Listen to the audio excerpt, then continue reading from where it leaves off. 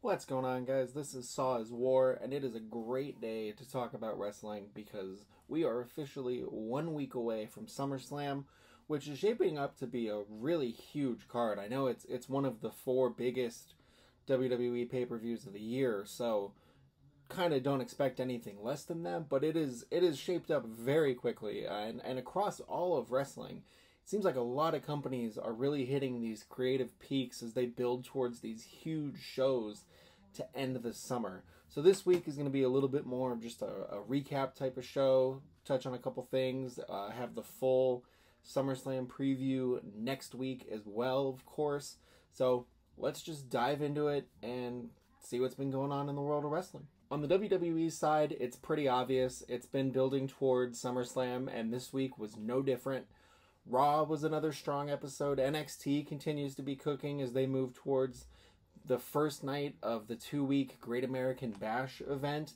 And then on SmackDown, it was a little bit different. It was a little underwhelming. It was a pre-taped episode because the SmackDown roster is overseas doing a tour of Japan right now that on social media it's looking like it's like the coolest thing ever. But the show was a little weak as a result of that. But that's okay because I don't know if there's too much more to be added to the SummerSlam card now after this. So Monday Night Raw was packed with a bunch of different things.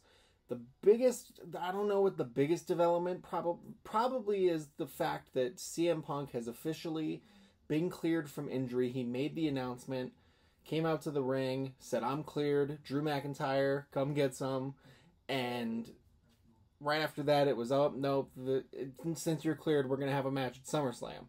And that's awesome. This has been the feud of the summer, of the year, really. And the fact that they've been able to build to this without any type of like actual physical contact or anything like that, aside from like a couple little things like Punk pulling McIntyre's leg out and hitting him with the brace and the chair or the belt, or McIntyre, carrying that awesome shot of McIntyre carrying Punk into the building, like with the door rising up. Like it hasn't been a whole lot of physical stuff. They've been telling this story mostly just through shots on social media and promos back and forth. So the fact that it is such a good feud with them having no contact really whatsoever really gives me a lot of high expectations here. I think McIntyre is going to really help Punk look good. And I kind of get the feeling Punk was cleared a little while ago because we've been seeing these clips of him down in NXT training with people, and a lot of NXT stars have been posting about working out with him. So I kind of feel like he's been cleared for longer than they're letting on, just so he could get some of the ring rust off before coming back. Because I don't think, with him being such a big star and obviously so crucial to so much of what WWE is planning as far as expansion goes, with the move to Netflix and the deals they're going to be looking for, and him as a merchandise mover and an ambassador. There was a whole thing this week about what his value is to the company and what his contract is going to look like when he resigns or he wants to restructure. There was all sorts of contract stuff about him. And I can't imagine they would take him after one match, the Royal Rumble, tears his tricep off the bone. I don't think they would be like, "Okay, you're cleared. We're 1 week away from SummerSlam. Now you should probably start working out." So I feel like there's something there, and he's going to be in a lot better shape than we're expecting. I hope that's the case because CM Punk is one of my favorites. I will, as long as he is a wrestler, I will be a fan of CM Punk the wrestler. But I think Drew McIntyre, regardless of the conditioning or anything that Punk is in, I think McIntyre is the perfect person to kind of carry him and help him along into a really good match. And to top it all off, the Bret Hart, Shawn Michaels, Undertaker of it all, Seth Rollins was announced as the guest referee, which I kind of don't like for two reasons. One, the feud is so good between Punk and McIntyre that I don't think it needs the shenanigans of a guest referee. But also, like, Seth Rollins kind of deserves better. It's one of the four largest WWE pay-per-views, and one of your best in-ring workers and biggest stars is just going to be a guest ref. Obviously, it's a high-profile match, and he's been really a big part of obviously feuding with Punk, but with this feud in particular the last couple weeks. So I see the benefit of getting him in the show and on the card, but it just feels weird. Like, it feels too clear what's going to happen with all of this. Like, Rollins is going to screw someone over accidentally and cost the match, and then that's going to build into whatever the next feud is going to be. So, tons of stuff going on there, but above everything else, above all of that I just said, CM Punk and Drew McIntyre in ring is going to be one of the hottest matches of SummerSlam weekend, I'm sure, just based off of just crowd excitement and how they've been able to build it to this point. Another nice part of this rivalry between Punk and McIntyre has been the social media trolling that these guys have been doing, in particular Drew McIntyre, who has leveled up in ways that I did not expect at all.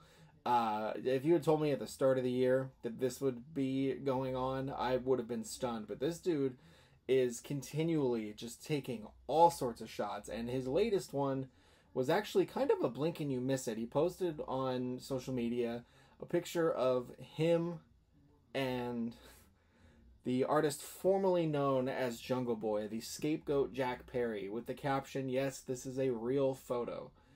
And it was deleted about an hour later, maybe 2 hours later. And of course, after that, everyone was like, "Oh man," CM Punk got mad, the call came in, Triple H, "Oh man, this is crazy, I can't believe it."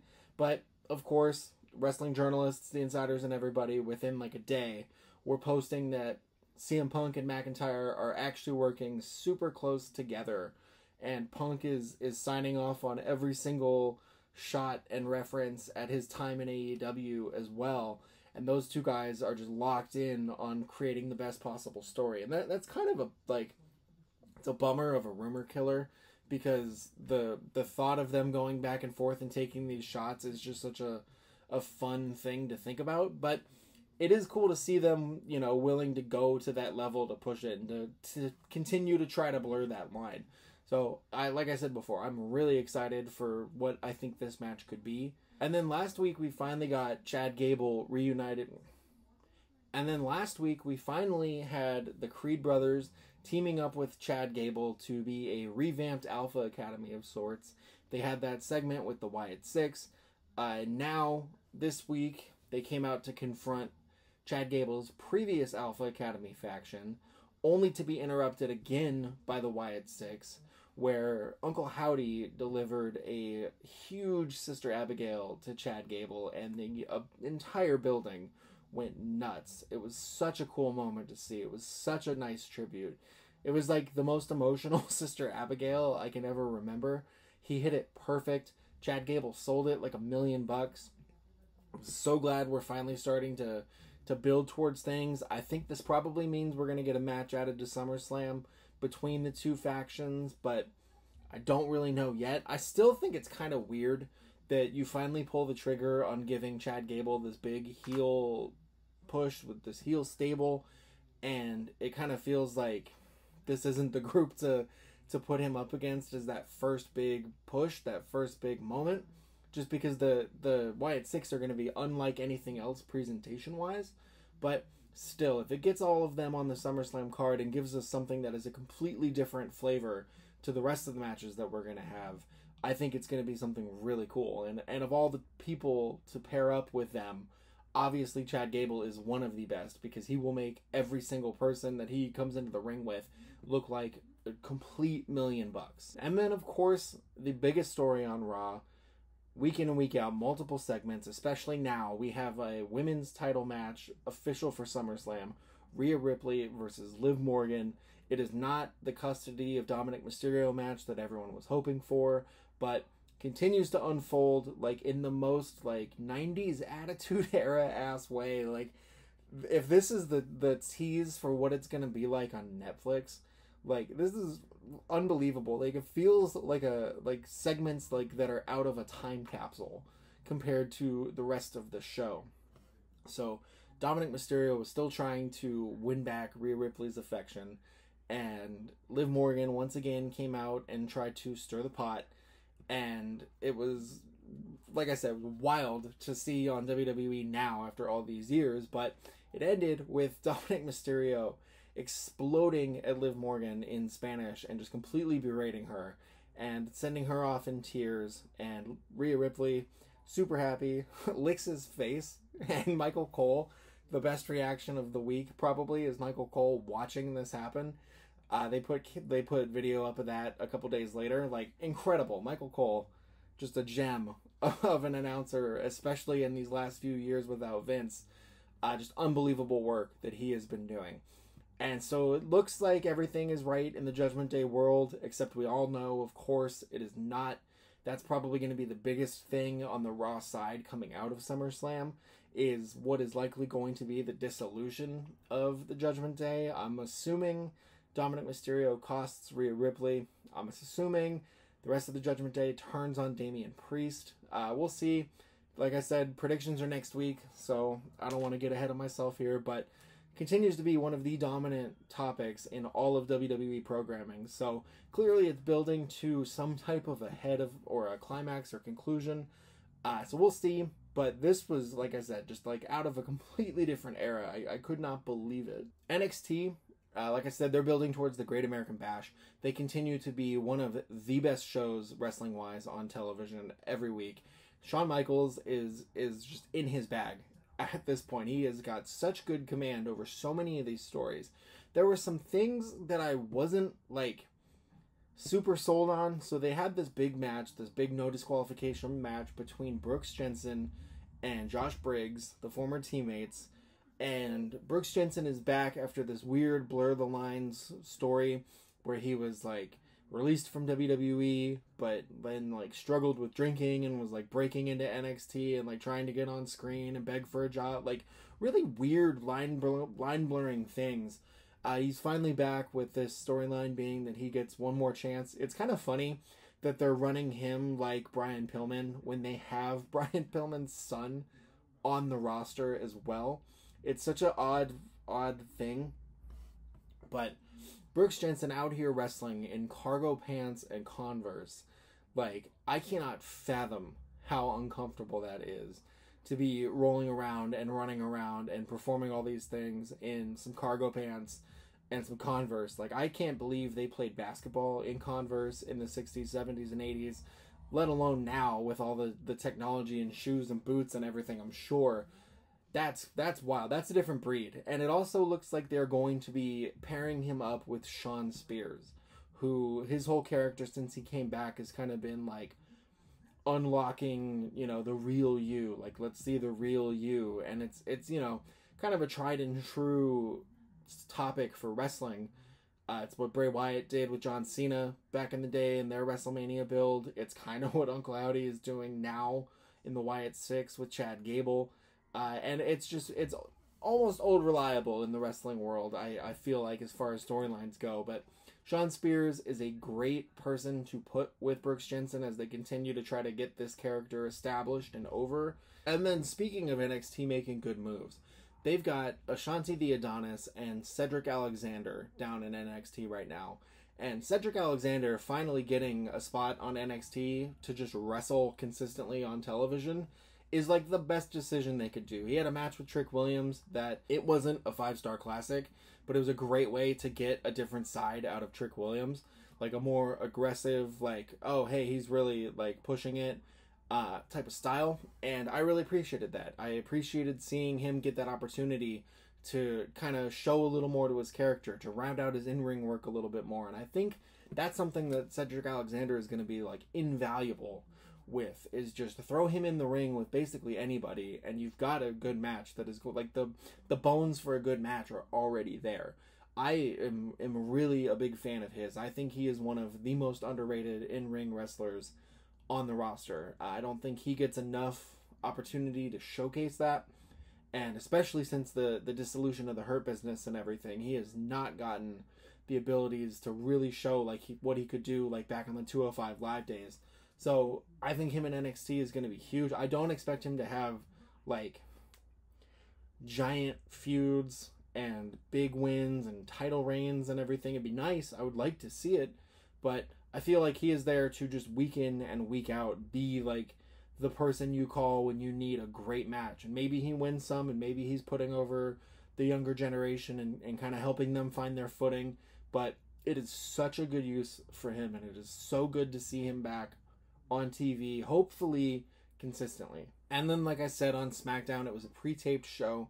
Couple good moments. There was a Cody Rhodes pre-tape where he talked about his SummerSlam main event with Solo Sikoa, which I don't know if anyone's going to think that Solo could win by the time the bell rings for the match, but Cody did a nice job of selling the creeping doubt, and I think they've been doing a really good job overall of how they've presented Solo Sikoa and the Bloodline. But it kind of feels like this story, this Solo Sikoa Bloodline like spinoff, is building towards a feud with the original Bloodline, and it doesn't need the title to do that.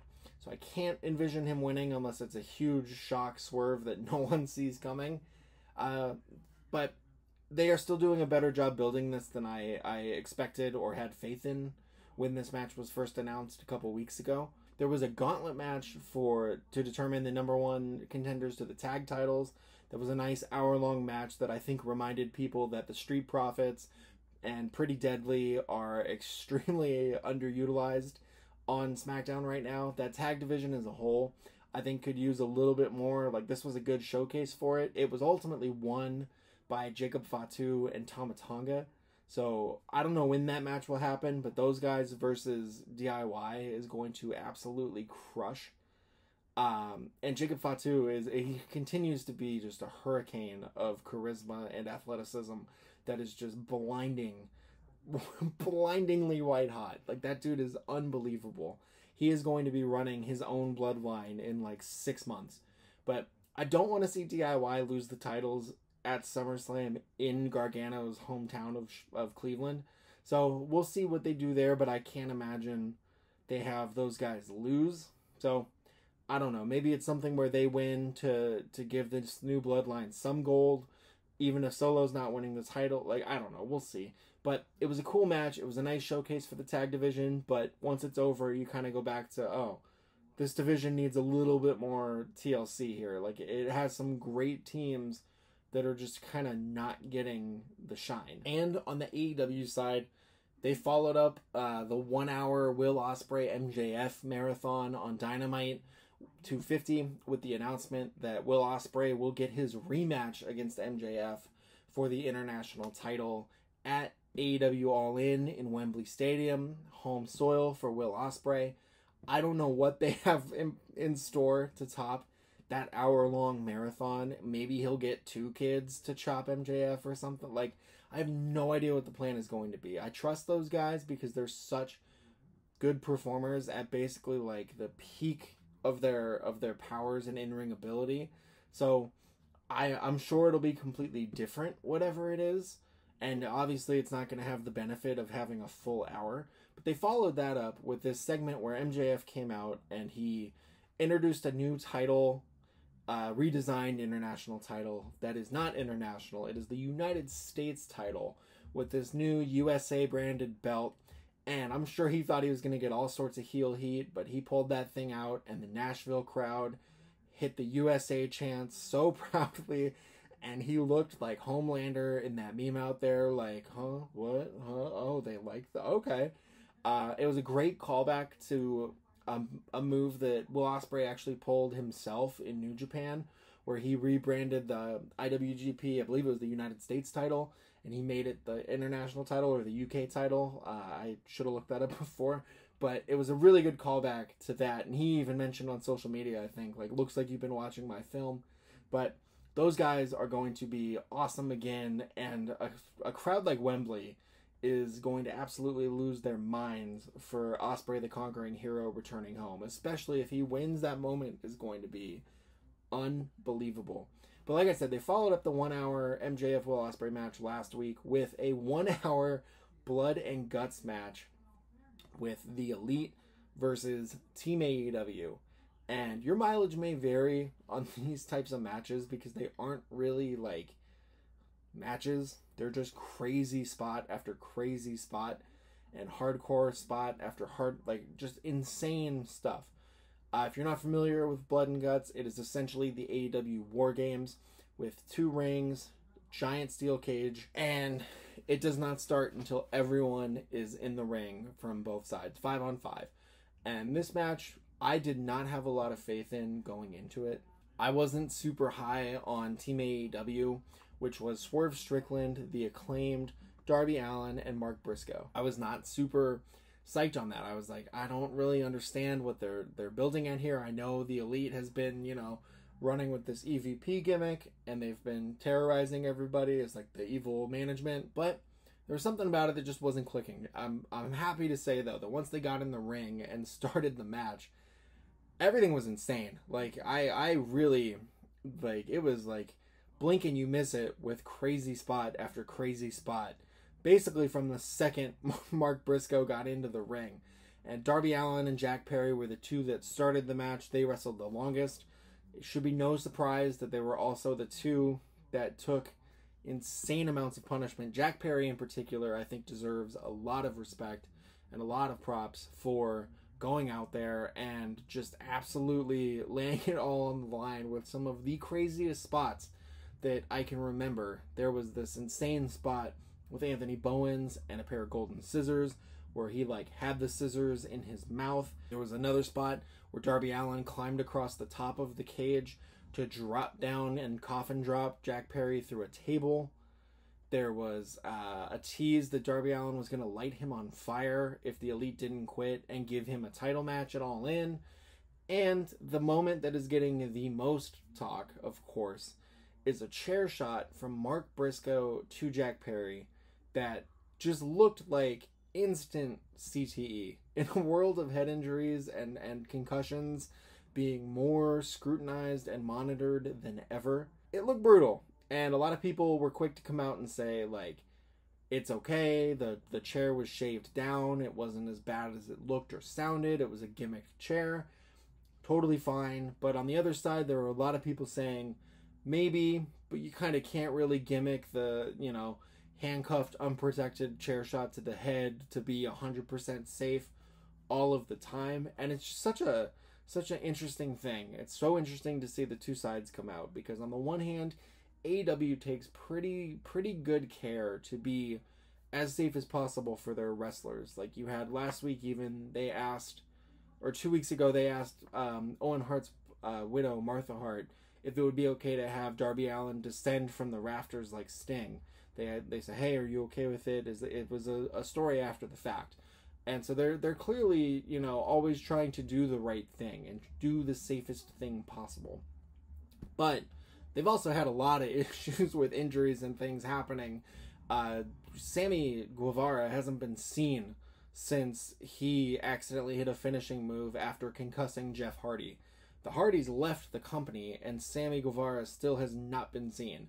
And the word behind the scenes was that he had been suspended. Now, obviously, he and his wife welcomed a child in the meantime as well, so that's part of it. But it's a little odd to have that be such a well-known story, and then also have a moment like this where Mark Briscoe just throws this chair as hard as he can into Jack Perry's head. So there was a lot of back and forth online, as I'm sure you could probably imagine if you were not seeing it yourself. Corey Graves even came into the fold and tweeted out a little thing about it, and about it just not being worth it, and he quickly deleted that as well. He didn't say anything by name. I thought what he said was kind of poignant. He's someone who I don't always agree with, but having his career be cut short because of head injuries and concussions and problems like that, I think he comes from a good place with it. It's just such it's a shame it's gotten to this point where, a WWE person or fan speaking on something that happens in the other company or vice versa immediately gets shot down as some type of tribalism. So all in all, it was a good blood and guts match. It was so much better than I expected. I don't really remember the other ones outside of a couple moments here and there. I would have to go back and watch them, which may be coming soon if overseas HBO Max updates are to be believed. But as far as I'm concerned, this was a great blood and guts match. Maybe in part because I had such low expectations for it. But Swerve Strickland, before finishing the talk of this, Swerve Strickland, that dude is just a charisma machine. And I'm so happy he had the moments that he got in this match, because They have done a lot since that Ospreay match. I was really disappointed when he beat Will Ospreay at Forbidden Door and then was not on Dynamite the next week. But since then, he has been back kind of with a vengeance. We know he's going to wrestle Bryan Danielson at All In, and then here he was made to look like an absolute world beater. He gets handcuffed to the cage by Hangman Adam Page, who waited to come out until Swerve was coming out. It was a great bit of character work on the part of Hangman, and beats him up, handcuffs him to the cell, finally goes in to start the match, and then, you know, Jeff Jarrett, Prince Nana, all those guys come out and free Swerve. He goes in there and just starts cleaning house, like looking like a champion should. And on top of all of that, they do this insane spot where all of the elite have staple guns, and they start like stapling Swerve all over with these staple guns.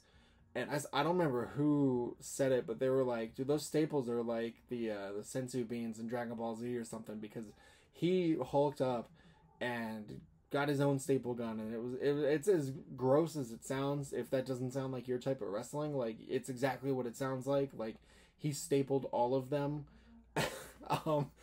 and just powered up, and like it was crazy. It's so weird to describe. Like, if I was trying to tell a non-wrestling fan about this, they would probably look at me like I was crazy.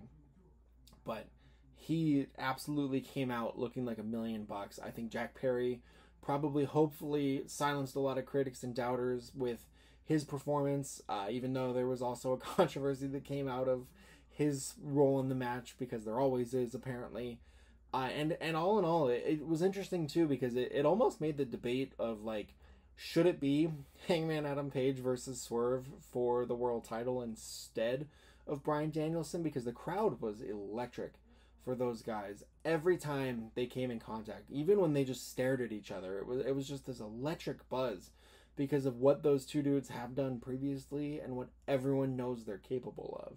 Now, I don't think so. I think the Bryan Danielson story that they're telling, and I think a match with Swerve, is going to be incredible and is very worthy of that spotlight, because again, it elevates Swerve even more, win or lose, but especially if he wins.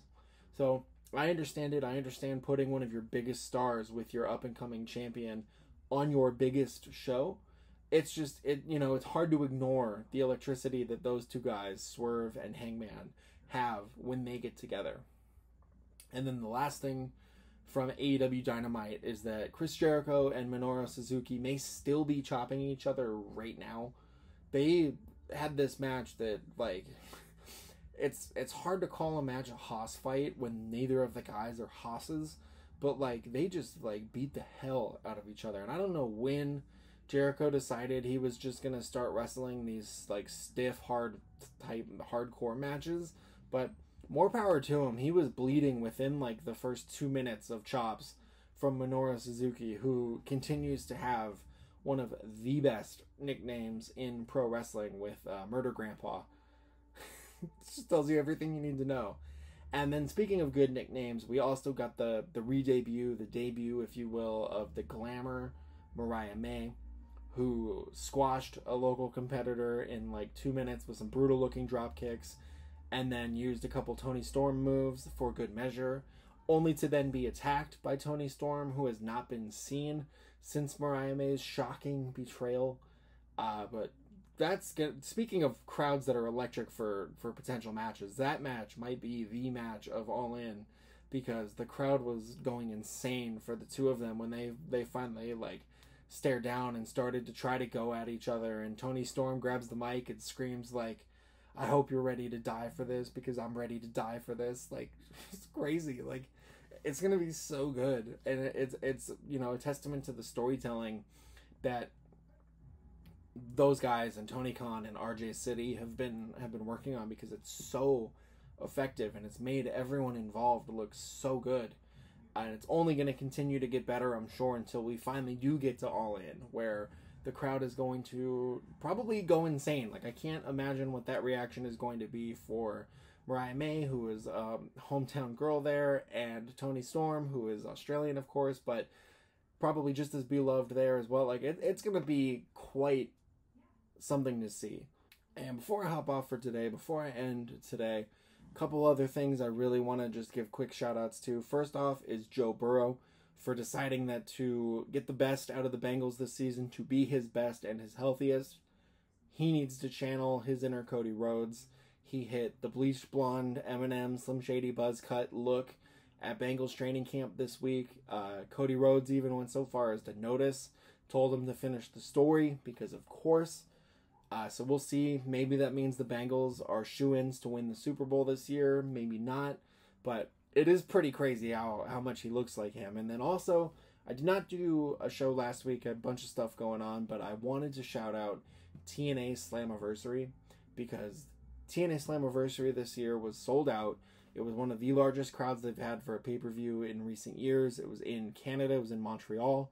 And top to bottom, that card was unbelievable. Those guys really overachieved. Like, I wasn't sure because I'm not a regular TNA watcher, but everyone involved really dug deep and pulled out some incredible performances. And there was a lot of, obviously, former WWE stars. You had Wes Lee and the Rascals taking on the No Quarter Catch crew, who are also NXT guys. And TNA and WWE continues to be like the gift that keeps on giving with these collaborations and crossovers.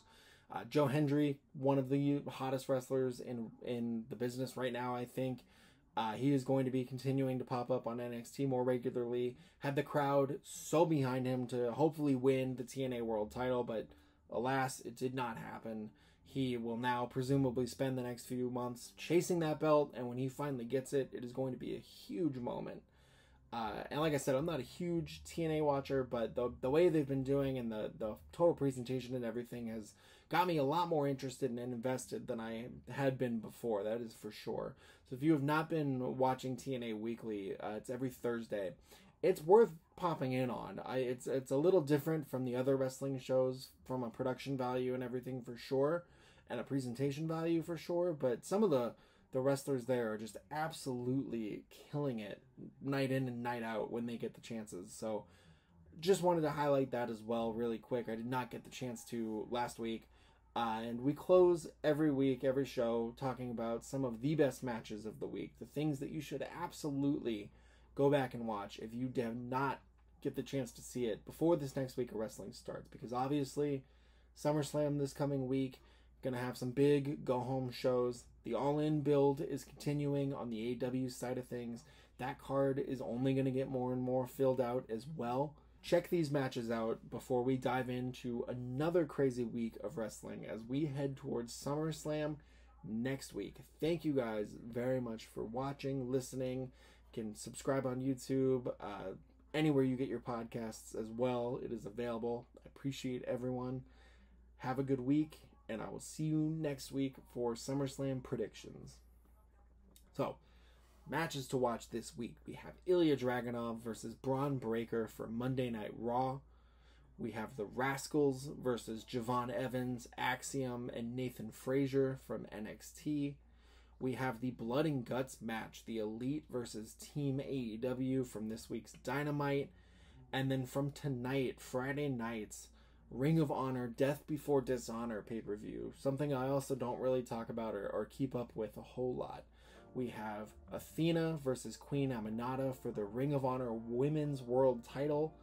And we have Mark Briscoe versus Roderick Strong for the Ring of Honor World title as well. If you get the chance to catch any of those, please do. Athena continues to be probably the best wrestler on the Ring of Honor roster. And one of, if not the top women's wrestler all around. The work she is doing is incredible, and this match just continues to solidify that. So check these out if you are looking for any wrestling to watch, and get ready as we gear up to SummerSlam. Thank you very much.